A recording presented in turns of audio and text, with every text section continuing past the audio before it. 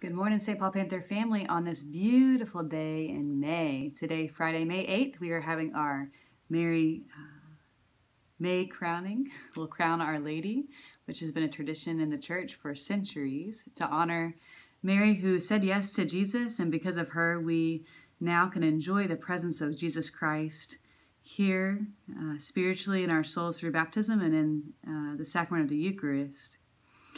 So today what we're going to do is we're going to videotape it and then send you the link instead of live streaming it.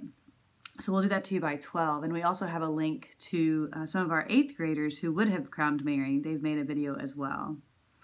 Today I'd like to recognize all of our May birthdays. So those of you who have birthdays in May, happy birthday to Deleshka in 2nd grade, Axel in 2nd grade, John in 8th grade, John in 8th grade, Tommy in 4th grade, London in kindergarten, Emily in 1st grade, Harley in 4th grade, Ethan in 3rd grade, Esau in 1st grade, Jalen in 2nd grade. Those are all of our student May birthdays, and for faculty and staff, Father Kenny's birthday is in May, and also Miss Bennett, 3rd grade teacher, Miss Sheila, pre-K 4 teacher, Miss Storms, who this year was receptionist and librarian. Happy birthday. I also want to send a shout out to all mothers. We celebrate Mother's Day on Sunday. The gift of motherhood is, I think, one of the greatest gifts that God has given to us.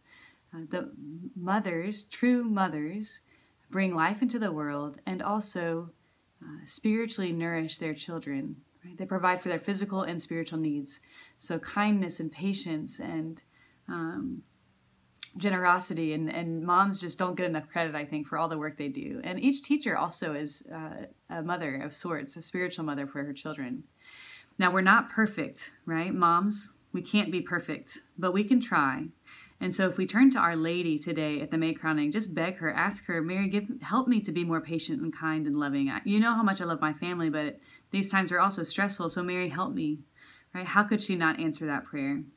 So boys and girls, we're going to film the May crowning, and then we're going to crown Our Lady, the statue outside, Our Lady of the Highway, and we're going to leave vases around the statue, empty vases. So if you would like to come to the school and put flour in the vase, just like you used to do at our May crowning each year, you can do that, right, with your parents' permission. So I hope to see some of you do that as we go forward in May.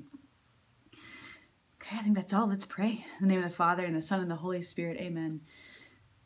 Heavenly Father, I offer you this day all that I do and think and say, uniting it with what was done by Jesus Christ, your only Son. Amen. Our Father, who art in heaven, hallowed be thy name. Thy kingdom come, thy will be done on earth as it is in heaven. Give us this day our daily bread, and forgive us our trespasses, as we forgive those who trespass against us. And lead us not into temptation, but deliver us from evil. Amen.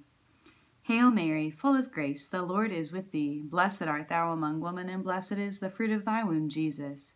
Holy Mary, Mother of God, pray for us sinners, now and at the hour of our death. Amen. All glory be to the Father, and to the Son, and to the Holy Spirit, as it was in the beginning, is now, and ever shall be, world without end. Amen.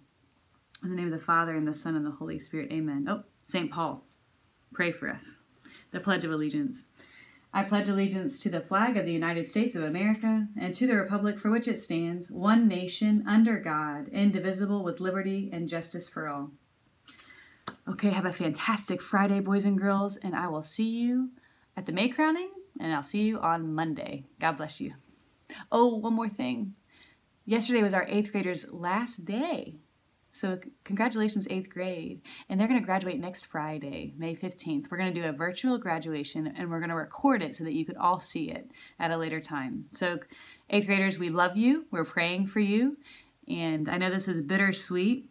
Please know that you will always, once a St. Paul Panther, always a St. Paul Panther. God bless you.